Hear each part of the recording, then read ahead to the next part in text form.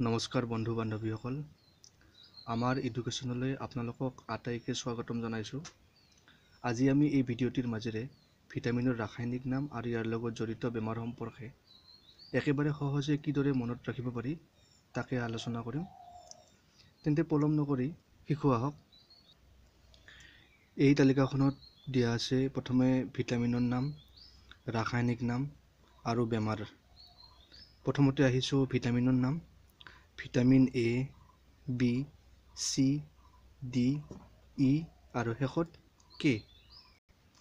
ভিটামিনৰ নামবোৰ সহজে মনত ৰখাৰ উপায় এ, বি, চি, ডি, ই আৰু একেবাৰে শেষত কে।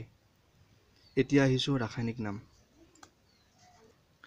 ৰাসায়নিক নামবোৰ মনত ৰখা অলপ টান হয়, সেয়েহে আমি এই নামবোৰৰ যেনে ৰেটিনল, থাইমিন, এক্সৰবিক অম্ল, কেলচিফেৰল, টকোফেৰল আৰু ফিলকিনল এই নামবোৰৰ প্ৰথম আখৰকেইটা আমি মনত ৰাখিম।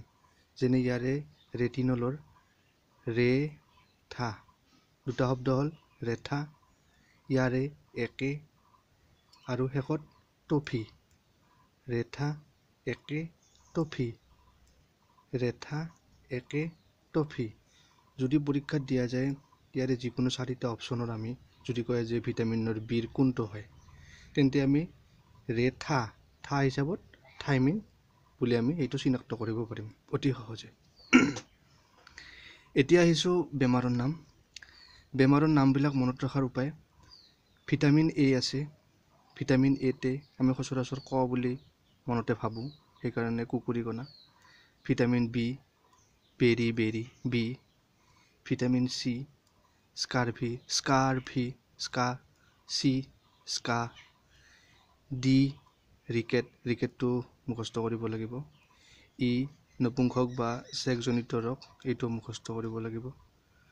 ভিটামিন কে, তেজ গোট নমৰা, এইটো মনত ৰাখিব লাগিব। তো বন্ধুসকল, আপোনালোকে ইয়াৰে এটা স্ক্ৰীনশ্বট ল'ব আৰু আজৰি সময়ত মাজে মাজে চাব, দেখিব যে সহজে আপোনাৰ সকলোবোৰ মনত হৈ গ'ল। আজিলৈ ইমানেই। আৰু ভিডিঅ'টো যদি আপোনালোকে ভাল পাইছে তেন্তে লাইক আৰু ছাবস্ক্ৰাইব কৰিবলৈ নাপাহৰিব। ধন্যবাদ।